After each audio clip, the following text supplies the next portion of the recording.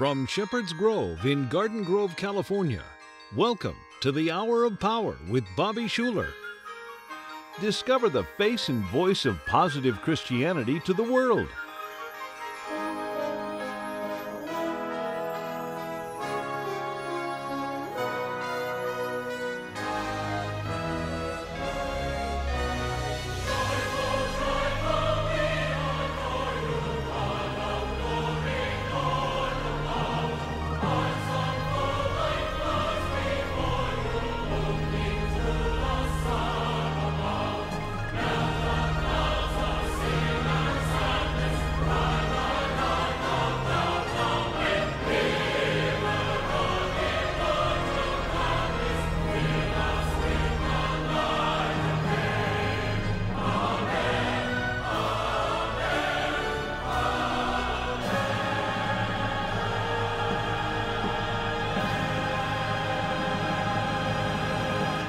This is the day the Lord has made. We will rejoice and be glad in it. Good morning. You have picked a good day to come to church. We are so glad that you're here. We believe that the Holy Spirit is present in this place, and we believe that if you came this morning, even if you lost a bet and had to come to church because your sports team lost, or if your girlfriend dragged you here, or you just came in looking for a glass of water and the greeters wouldn't let you go, we believe that God wanted you here. It is your destiny to be here this morning. And for all of you watching on television, we are so glad that you're participating with us this morning. We know you are a part of this church, and we are honored that you are joining us today. Let's give our Hour of Power viewers a welcome and thank them for joining us today.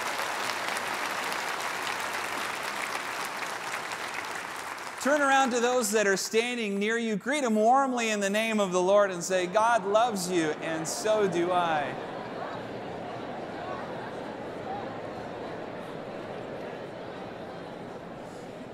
Let's pray. Father, we thank you so much for inviting us to your home to be with each other. And we pray, Lord, that you would form us and shape us into the image and likeness of Jesus. It's in his name we pray. All God's people said, amen.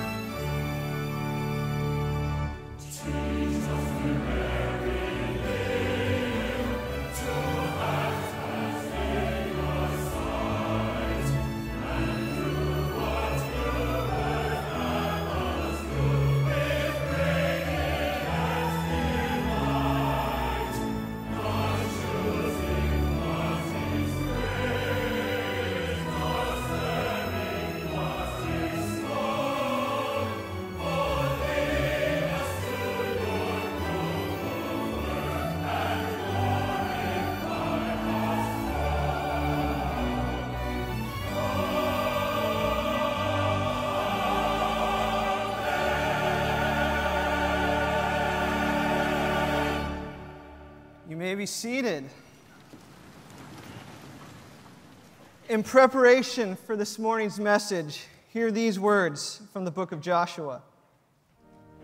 Joshua told the people, "Consecrate yourselves, for tomorrow the Lord will do amazing things among you." Joshua said to the priests, "Take up the ark of the covenant and pass on ahead of the people." So they took it up and went ahead of them. So when the people broke camp to cross the Jordan, the priests, carrying the ark of the covenant, went ahead of them. Now the Jordan is at flood stage all during the harvest.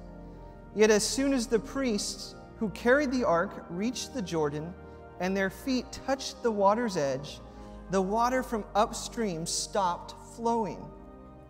It piled up in a heap a great distance away at a town called Adam in the vicinity of Zarethan, while the water flowing down to the Sea of Arabah, that is, the Dead Sea, was completely cut off. So the people crossed over opposite Jericho. The priests who carried the Ark of the Covenant of the Lord stopped in the middle of the Jordan and stood on dry ground, while all Israel passed by until the whole nation had completed the crossing on dry ground. This is the word of the Lord.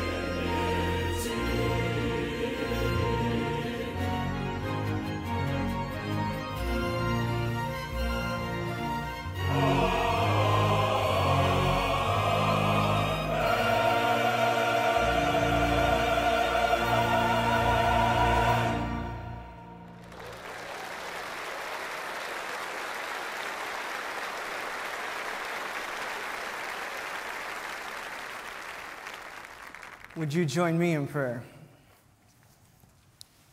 Heavenly Father, we come to you in the name of Jesus on this first day of the week, and we are thankful for the many great things that you are doing in our lives and in our community. And as we look to the week that we just finished, some of us have weeks full of great joys and victories, Lord, and we pray for more of that.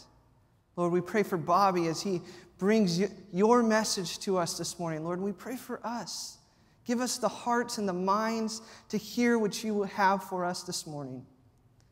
Finally, we pray in the way that Jesus taught us to pray, saying, Our Father, who art in heaven, hallowed be thy name. Thy kingdom come, thy will be done, on earth as it is in heaven.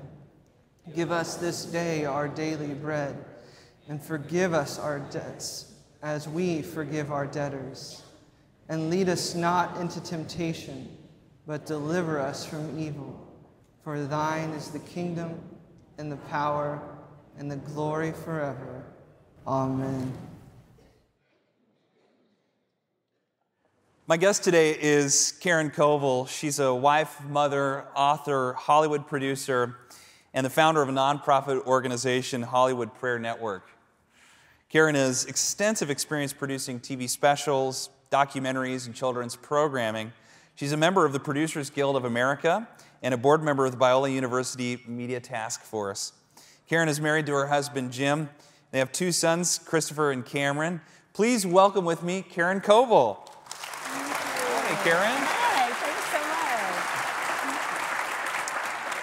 much. So why don't you just begin by telling us a little bit about what you do for the Hollywood Prayer Network? The Hollywood Prayer Network, yes. I became a Christian. I came from Chicago to go to school at USC and became a Christian in college and met my husband, who's a composer, and we started working in the entertainment industry and immediately realized how hard it is. Yeah, he wrote music for movies and things like that? Yes. One of the first things he did years ago was McGee and Me. He wrote all the songs. And I loved McGee and Me. Oh, you did? That was my jam. Oh my God. McGee and Me, I was like 8 when that came out. Yes. That's so great. was he. Yeah. And we realized we needed prayer. So we found a small group of people and started praying. And then years later, I thought, you know, it's good that we pray for ourselves, but what we don't have is prayer from the church to pray for Christians who are in the media, arts and entertainment. And so I thought, okay, there's a kind of a hate relationship between the entertainment industry and the church. Yeah. And if you pray for somebody, you can't hate them. Yeah. So I thought, okay, I'll get the church to pray for Hollywood, and that will build that bridge. Yeah. And it's been an amazing journey. We know of over 10,000 committed Christians in Hollywood now, and those are only the ones we know. Yeah. So it's a very different environment. It's very exciting. What about sort of the moral piece? You know, like very often we as Christians, we kind of feel like part of our responsibility is to uphold some of the, you know, moral standards for society. I know even sometimes people haven't asked us to do that. That was probably your first answer. Right. But what about that? I mean, what about the moral piece, you know? I think that's why we need more prayer. It's a tough place for a Christian to be in Hollywood, where it's very competitive, very difficult, a lot of temptations. You're judged more by how you look than who you are. And so it's a tough place to be. And we want to be strong morally. And I'm seeing more and more of that as more people pray. Yeah. And we have this undergirding of prayer, and we have a community growing where people are not alone. And there's a great strength in that. And we're seeing not only more moral programming, but we're seeing more moral people standing firm there. It's very good. Now, protesting, boycotting, that's not really your thing, right? Oh, no, I have never met a person who's become a Christian because of a boycott. Yeah, that's right. Good. It doesn't happen. Yeah. What we find is building relationships, letting people trust us, finding that our lifestyle is different and wanting to know what that is. That's how people change. Yeah. And sometimes Christians think we need to change the content of films and TV shows and music, but that won't change until we change the hearts of the people who are creating that content. Yeah. And so that's only through prayer. The Holy Spirit's the only one that changes anybody. Yeah. We can just come along, send Christians into Hollywood as media missionaries, pray for the people who are there, and then watch God doing a miraculous work in people's lives. Yeah, that's great. And what do you say to people who are storytellers who want to go into media but just are in love with Jesus and they want to go to Hollywood but they're torn? I mean, what do you say to someone like that? I say go for it. Yeah. Seek Jesus first. Get involved in a community of Christians. Get yourself attached to a church. Yeah. And don't settle for mediocrity. Don't settle for anything less. God supplies our needs. We don't have to be afraid and just take any job. We have to know we have a purpose here, and God's going to use us in that. You know, when I think about as a minister, I love giving my, sermons, and I plan them, and they're all, academic and well thought out. But then I think about, like, it's hard for me. I've gone to church most of my life. It's hard for me to name 10 sermons I've heard. I know preachers, but to actually name the sermon is kind of hard. But you know what's not hard for me is to name 10 stories or 10 movies that changed my life. That's it. Yeah. We say that Washington, D.C. is the seat of power, but Hollywood is the seat of influence, because stories go straight to the heart. Yeah. And if you can tell a powerful story that really alters somebody's life, they'll remember it forever. And it's really a way that we can show God's love and God's purpose through just great stories. Yeah. How can we know more about what you're doing and get behind and help you? Oh, I'd love it. We need prayer. Yeah. We pray for Christians and we pray for non-believers. And it's the Hollywood Prayer Network, HollywoodPrayerNetwork.org. We line up prayer partnerships. We can have intercessors praying for individuals that are working in Hollywood. We have a monthly email saying how to pray for Hollywood this month. And it's great because it shows from the inside out what God is doing in a place that impacts every culture, every people group around the world. Yeah. So come to HollywoodPrayerNetwork.org and we'll keep you busy. Awesome, great. There's so many people around the world, a sea of people listening, and if you had just one thing to say to them, what would you say? I would say that don't judge the people in the entertainment industry, but to love them and to pray for them. The people who don't know Jesus need him. And the people who do need Jesus need the support that we can give them through prayer. And if we know young people who are great Christians and good artists, send them there. Don't discourage them. Support them. Pray for them. And look at Hollywood as the world's most influential mission field. Wonderful. Why don't we just do that now? Why don't we pray for those who are in Hollywood, who are in the entertainment ministry, and maybe you could just lead us in a prayer for them even now. Can we do that? I would love it. Thank you. Okay, sure. Lord, I thank you for being at Shepherd's Grove. I thank you for this church of incredible people. And I ask that you will melt hearts here, that you will give people a passion to pray for the people they're watching in films, TV shows, listening to in music, looking at in artwork. And Lord, would you change Hollywood from the inside out because of the prayers of the saints? Thank you for what you're doing in our media. Thank you for what you're doing in our world, because you love us so much. You want us to care for each other, be Christ-like in our lives, and pray for those who don't know you. And I know that today, this church can change the world. And I pray in Jesus' name, amen. Amen. Thank you, Karen.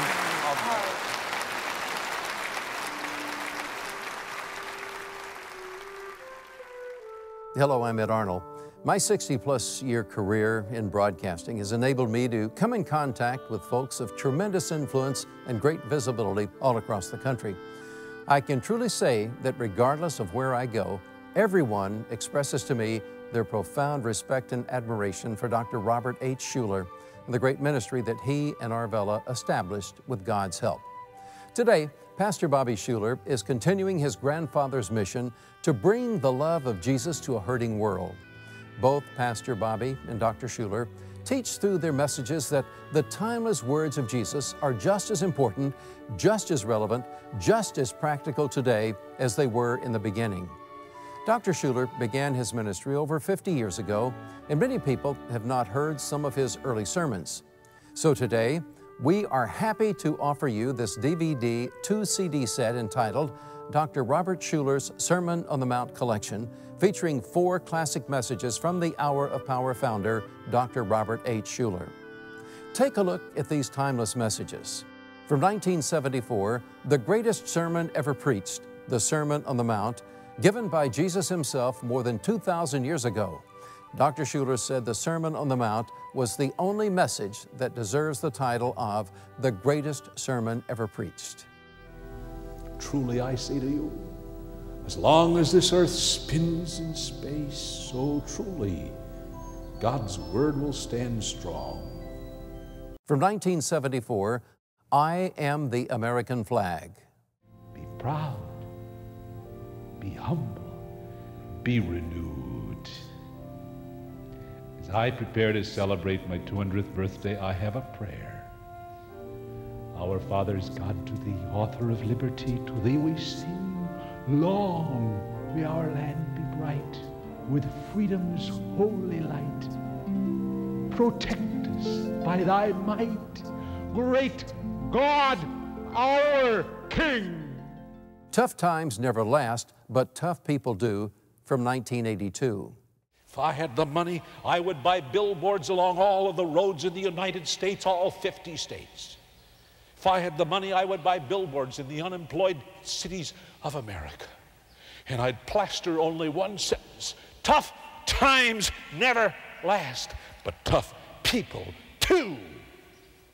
And from 1996, a message that reached out to all ages, a possibility thinking lesson for a new generation. It is a little 6-line poem that sums up what possibility thinking is all about. Possibilities must be weighed. Then priorities must be swayed. And plans must be laid. And commitments must be made. Then the price must be paid. And the course will be stayed. That's possibility thinking. Strengthen your positive faith in God in a powerful and positive way today. Your DVD-CD set will include one DVD containing all 4 messages and a 2-disc CD set, each containing 2 messages. Call today and pledge to give $30 a month for the 5 summer months, or give a one-time gift of $150 and help support the Hour of Power. Call, write, or go online and become a 2015 Summer Partner. The address is Hour of Power, Box 100, Garden Grove, California, or call toll-free 1-866-GET-HOPE. That's 1-866-438-4673. You can also go online at hourofpower.org. In Canada, the address is Hour of Power, Post Office Box 9050, Surrey, British Columbia, or call toll-free 1-866-581-7654. You can also go online at hourofpower.ca. Thank you for watching the Hour of Power and for your ongoing generous support to help keep this program on the air. Now, let's return to the service.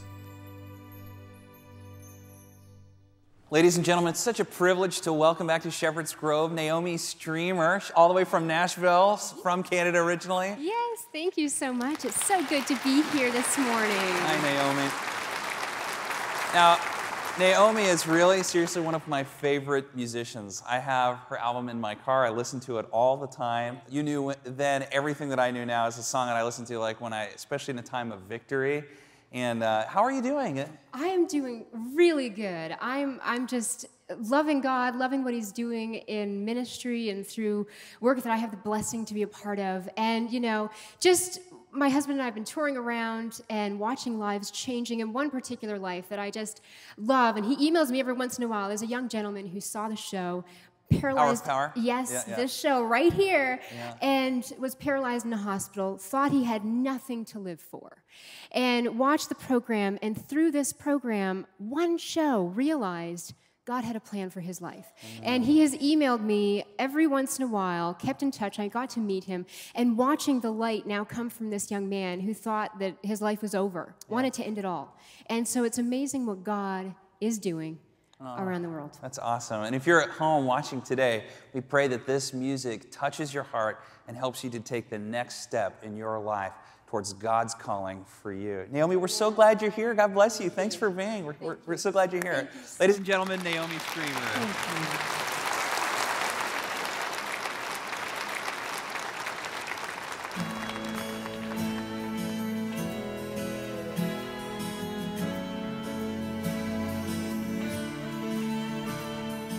Currently, I feel so small, smaller than my trials. They threaten and intimidate. My faith has seen some miles, but there has never been a day when you have not come through.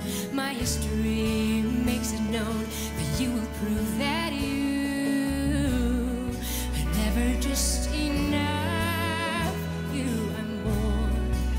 It won't be my strength, but yours forever the same. Always the ages declare you've never changed. Oh, Father, you're faithful now, and you always will be.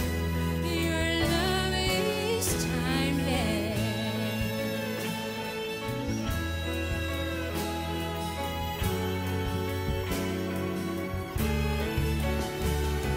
Your love has never let me stay worried and afraid. You use the circumstances that I'm in to make me free and brave. You spin me around to stand and face the mountains in my way. You smile with me as it moves when I sing out your name. You're never just enough, you are more. It won't be my strength, but yours forever the same. Always the ages declare you've never changed. Oh, Father, you're faithful now, and you always will be. Your love is timeless. You'll never cease to be my ever-telling bread. You'll always be to me my chosen fear in life. No other pleasure in this world could ever be as great. Your love will remain forever the same. Always the ages declare you've never changed. Oh, Father, you're faithful now, and you always will be. Forever the same. Always the ages declare you've never changed. Oh, Father, you're faithful now, and you always will be. Your love is timeless. Oh, you are timeless. Oh, Lord, you are.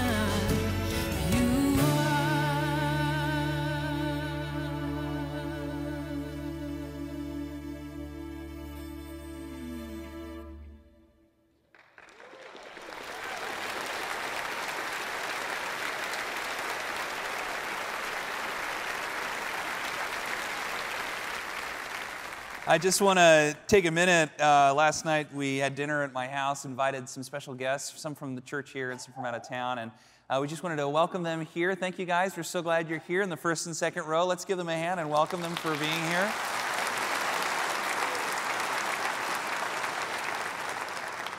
Well, we're so glad you guys are here. For all of you watching on television, if you're ever in this area, we're very, very close to Angels Stadium, go Angels, the Honda Center, go Dykes, and very close to, of course, the ultimate Disneyland. And if you're ever near any of those places on a Sunday, come visit us. We want to meet you. I'm usually here after the second service, meeting and greeting people, and I'd love to meet you. So come visit us at 9:30 and 11:15. Also, if you haven't been here before, and most churches, they say, put that cell phone away. We say, whip that cell phone out. Take pictures and live tweet the service. So those of you who are in the church, if you want to tweet the service, go for it. Hashtag Hour of Power. My Twitter handle is @BobbySchuller. Are you ready? All right, I know you've been standing and sitting a lot, but it's time to stand one more time. We're going to say this confession together. Someday, if you believe it, it will change your life. Hold your hands out with me like this. Say it with me. I'm not what I do. I'm not what I have. I'm not what people say about me. I am the beloved of God. It's who I am. No one can take it from me. I don't have to worry. I don't have to hurry. I can trust my friend Jesus and share his love with the world. Amen. You can be seated. We had the very emotional experience of burying my grandfather, Robert Schuller. Many of you know him. Some of you are not familiar. But he is known as a legend in the faith. He was a big influencer on many of the modern churches that we have today. Many big pastors, Rick Warren, Bill Hybels, and others were deeply influenced by my grandfather. And he introduced some amazing things into the way that the church thinks about mission in particular, that the church isn't supposed to be just a place that you invite people to come to, but rather, like Jesus, we ought to actually go to people right where they are. And so he was an innovator and someone who thought of creative ways to do that. And probably one of the greatest things about my grandpa was his message, and it was a message of possibility thinking. Very dramatic, very theatrical, but that was my grandpa. You know, he was not performing. In private, he acted like that all the time. If you're his friends, you know that I think one of my cousins said, when I would walk out, I'd say, "Grandpa, have a good day." And he'd go, "No, make it a great day." You know, that was him, you know. And one of the interesting things is today I am speaking on faith.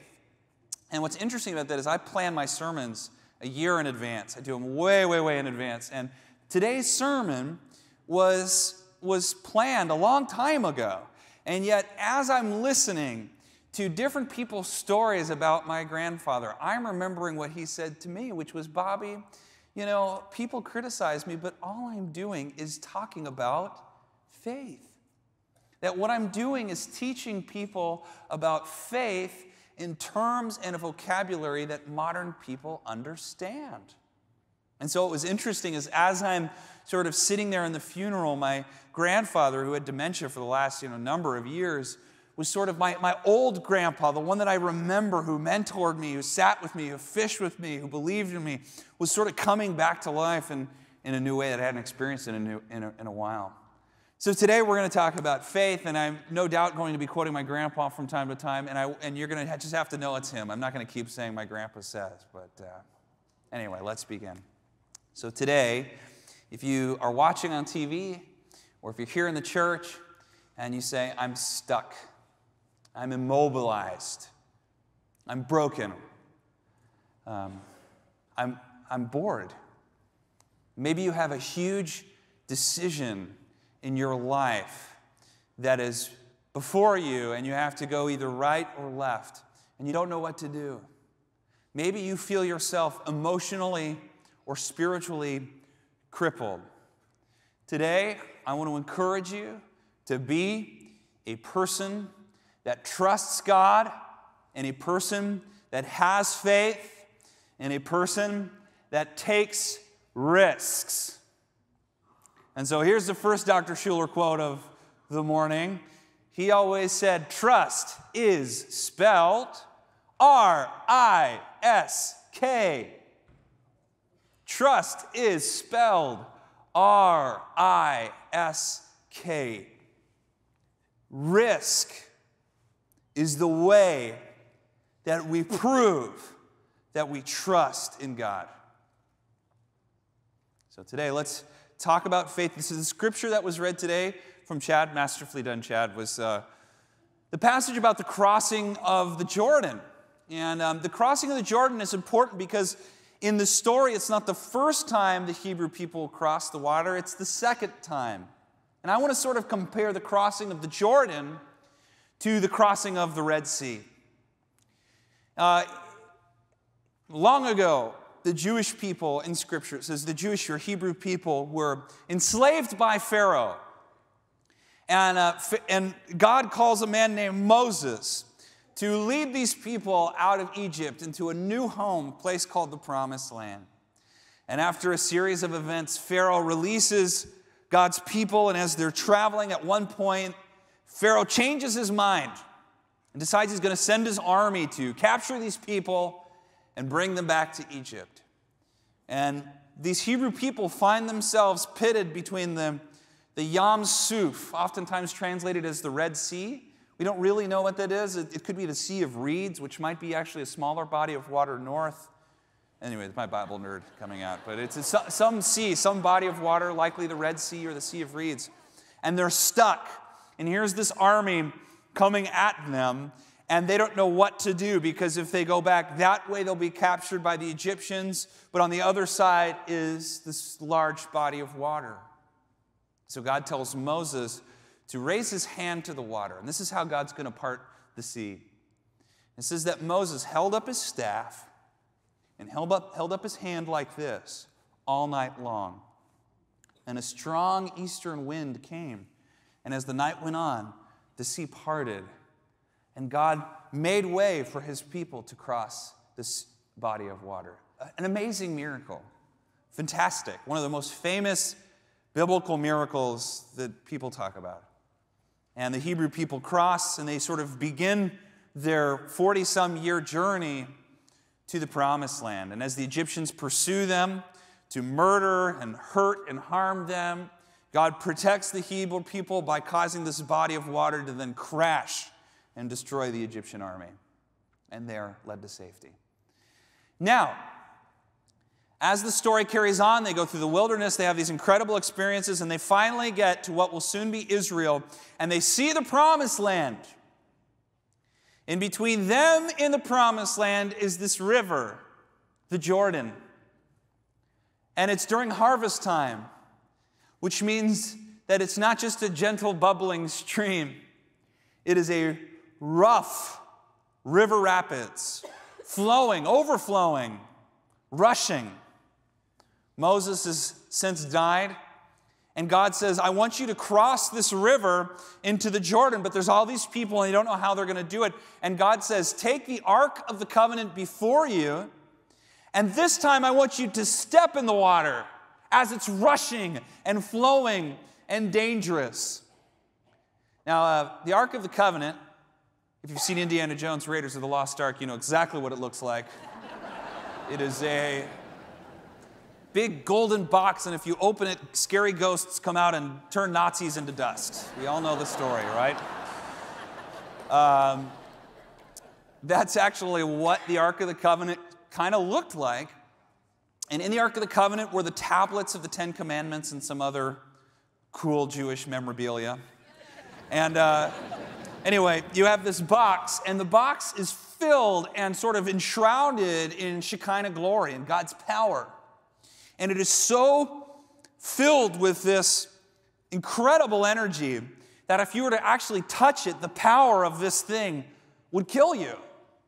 And so the Levites, who are the priests, use wooden poles to sort of carry this box so that they don't actually have to touch it. And God tells and represents the real, actual, almost physical presence of God with his people. And what does God say? I want you to step in a roaring, rushing river carrying your golden death box. I want you to carry this thing, and I want you to step in the water. And as they do, what happens as we read in the story? As they step in the water, the sea parts. Now, the thing I want you to pull from these two stories, the parting of the Red Sea and the parting of the Jordan, is this. Many of you, when you were young in your faith, when you were new in your walk with God, it felt like God would just simply part the sea for you. That's because you were immature in your faith. But as you grew in your faith in Jesus Christ, and as you grow in your maturity in faith, he will stop parting the water for you and ask you to take the first step. Part of maturing in faith isn't that God doesn't part the sea anymore, but that he often wants you to take even greater risk, to take even a bolder step than you did before.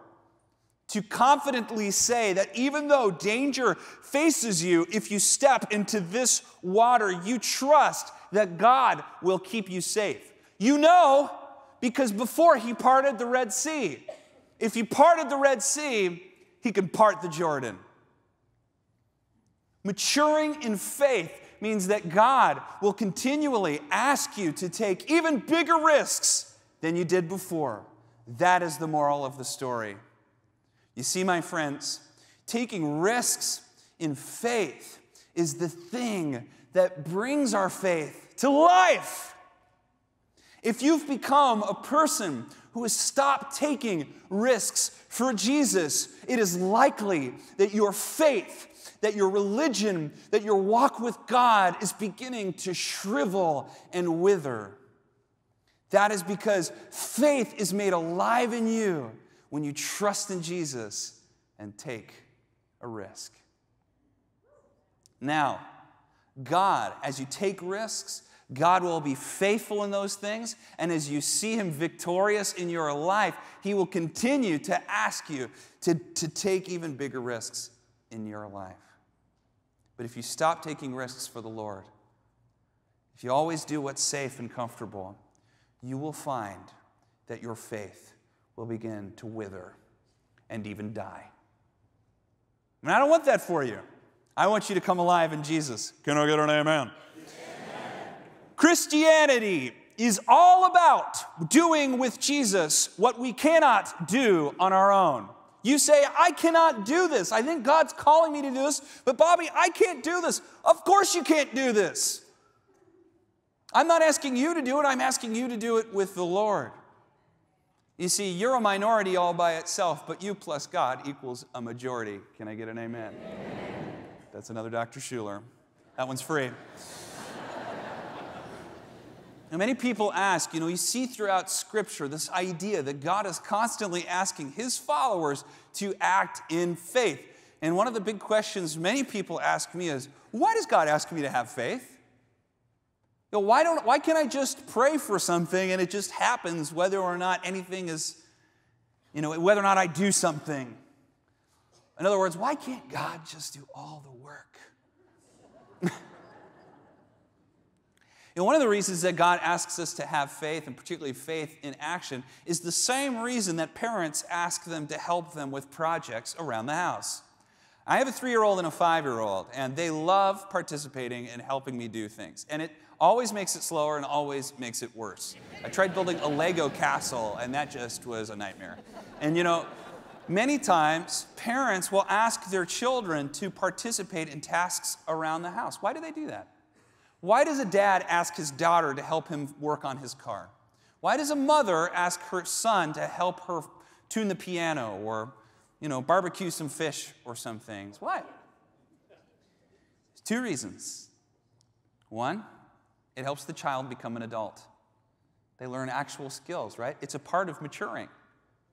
Number 2, and even more importantly, it's how parents and children bond. One of the main ways people bond, we always thought it was, that people bond over how they look or what kind of language they use or even race or things like that. In truth, people bond when they do stuff together. And let me tell you something. I bond with my children when I do stuff with them. We bond with God when we take faith and become co-doers, co-laborers, co-creators with Him. Yeah, He can do it better on His own than we can, but then we shrivel up and die and we never mature in faith and we never grow in our walk with Him. That's the kind of God we serve. He's your dad. And yeah, dad can do it faster and quicker on his own, but dads like to have their kids participate because that's how kids learn and that's how kids bond with their parents. Can I get an amen? Amen. So, faith is an important part of growing in your relationship with God, especially because God's invisible, and faith is an important part of maturing as a believer. And this is what I want you to remember about faith. Faith doesn't matter if it doesn't do anything. Faith doesn't matter if there's no action associated with it. The book of Hebrews says, faith is a substance. It's like something you got. And Ephesians says, faith is a gift to everyone. In other words, everybody has faith. You've got faith. You got faith. Everybody has faith. But not everyone who has a faith that matters. The only faith that matters is not faith that is had, but faith that is released. In other words, faith only matters when it is released in action, when it is a faith that takes risks. Faith only matters when faith does. Faith does. And so I want to encourage you, faith ought to be then stirred up and released. Stirred up and released. James says that faith without action is dead. Sometimes we say faith without works, but I think that oftentimes we think of that as faith without, like good works, like doing good things. It certainly is that, but it's not limited to that. Faith without being Peter who steps out of the boat is dead. Faith without throwing your nets on the other side of the water is dead. Faith without saying, rise up and walk, is dead. Faith without action is dead. James says, you say to me that something like, I believe in God, I believe in Jesus. Maybe I could say, you say to me, I believe in the Trinity, and I believe that God's immutable, impassible, infallible, etc., and I believe in the inerrant scriptures, and I believe in all of this. And I say to you, good, even the devils believe in that and tremble. But what does that matter? If you believe in all of these things, but it doesn't change your behavior, it doesn't matter. Faith without action is dead. And I might reverse that and say, faith with action is alive. You want to feel alive in your faith? You want to flourish? You want to bloom where you're planted? You want to live a life that is so overflowing with power and joy and intimacy with God? Become a man or woman of faith and be a person who lives with faith in action. Become a person who takes risk. And all of us have faith. All of us have faith. But some of us, our faith has sort of, it's kind of settled a little bit. It's kind of taking a nap. I once was hearing a great woman of God, and she was talking about faith. And she said, faith is like chocolate milk. And I'm thinking, oh, great. This is going to be like chocolate milk. She's like, you put the powder or the syrup in, and you put the milk in and you mix it up, and it's, brown and cold and delicious. And you set it there on the counter, and you're about to drink it, and then the phone rings. So maybe you go and you do something, and you come back, and what happens? It splits. You got all the chocolate at the bottom. You got all the milk at the top. And, you think, that's not chocolate milk. It's got to be stirred up, right? And she said, faith is like this. You got to stir it up. You got to stir it up, baby. You got to stir it up. Stir it. And when she said that, I was just like, you know what? Yes. That is exactly right. In my experience, that is exactly right. There is something about, all of us have been given faith, but the first step to acting in faith is stirring it up. Very often we think of one of the best ways to stir up faith is worship. Absolutely. Some kind of worship or prayer. But the best way to stir up your faith is to remember. Hannah and I, when we go to Florida with her family, the Presleys, yes, they are related to Elvis. Pretty sweet. When we go to Florida, and we will have times of prayer, and she comes from a family of dynamic believers, people who have faith. Her parents were these Jesus movement hippies that lived in Jesus communes. And they have this thing where before they're praying for something audacious, like a miracle or some kind of a breakthrough in finances or sickness or some kind of addiction or bondage, before they pray, they begin taking turns sharing stories. They begin to say, remember that time when Dr. Presley's leg was short and it got extended? And remember that time when you were deaf and we prayed and you were healed? And I remember the time when this person had this breakthrough in addiction. And I remember a time when this person had this. And what we're doing is we're telling stories. We're about to step into the Jordan. But before we do, we have to remember that God parted the Red Sea. You remember, we serve a God who parted the Red Sea. And the God who parts the Red Sea can part the Jordan if I step inside. Can I get an amen? And so there's something about before releasing your faith, stirring up your faith and remembering the great things that God has done. Scripture is all about remembering, especially the Old Testament. As you read through, it's all about remembering the great things that God has done. And so before you act in faith, maybe you don't have memories like that. Steal somebody else's memories. You know, someone that you know as a person of faith. Ask them to tell you their stories. You say, God, Sally remembers when you worked in her life, and I want to see that in my life, you know? So stir it up. So first, stir up your faith, then release your faith. If you've not released your faith doesn't matter. Faith only matters in action. And so I'm going to ask you, if you feel stuck, if you feel immobilized, if you feel broken, if you feel withered, step in the Jordan. Step in the Jordan. Watch God part the sea and feel your heart come to life. Take a risk for God. You know, some of you will take a risk and you will fail, but I want to just tell you something. Even if you take a risk and fail, you're one step closer to understanding God's heart. Most people that even take a risk and fail say, I took a risk, I failed, but you know what? I broke through my fear and something came to life in me. And next time I need to take a risk, it's going to be that much easier. See, taking risks shatters fear. It breaks that when your feet feel like they're stuck in cement, taking a risk breaks that. And so some of you watching on TV, some of you here in the house this morning, you have a dream. Maybe your dream is to build a business or to start a new ministry. Take a risk. Do it. Some of you come here today and you think, I need a new me. Maybe you're addicted and you need to go to rehab, but nobody knows about your secret life. I guarantee that some people do. Take a risk. Maybe you have some deep, dark sin that you're hiding from the world, from your spouse or from your kids, your parents, your colleagues, and you just feel like I can't move on in life unless somehow take a risk. Maybe you think, I want to have an intimate prayer life, but I'm just so busy. I want to encourage you to sacrifice your time, your money, your job, to take a risk and put your prayer life first. Perhaps some of you find yourself wanting to be a part of something bigger than you. Maybe you feel like you're supposed to give an audacious gift to a neighbor or friend or a charity. Maybe you're supposed to give your car to somebody.